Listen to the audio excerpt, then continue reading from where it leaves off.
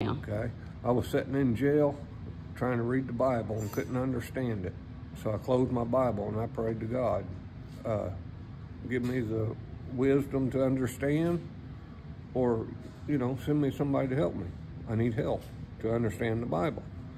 So I, you know, had my eyes closed and opened my eyes, and the outside jail door opened, and in come a guy, and he passed up two empty places and came straight to mine, and he said, "I'm here to help you." And I said, "What?"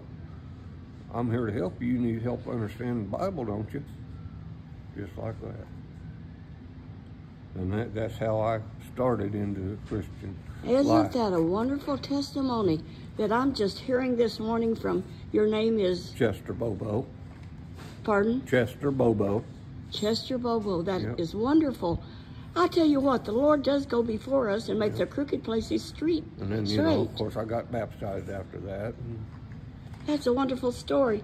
So, friends, I'm going to share this with all of y'all that watch me, 55,000 people, because the Lord directed me here at the Salvation Army this morning looking for clasp earrings.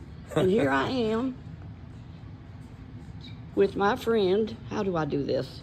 Turn it around. I don't know how. I don't know how to turn it around. But here I am. I'm with him this morning. And he's telling me his story. So y'all know who I am. I'll figure it out. I'm trying to figure it out. Well, praise the Lord. Praise the Lord. We're very thankful to have met you. Thank you so much. It's nice to meet you, too. Isn't that something? You have a blessed day. Oh, honey, I am.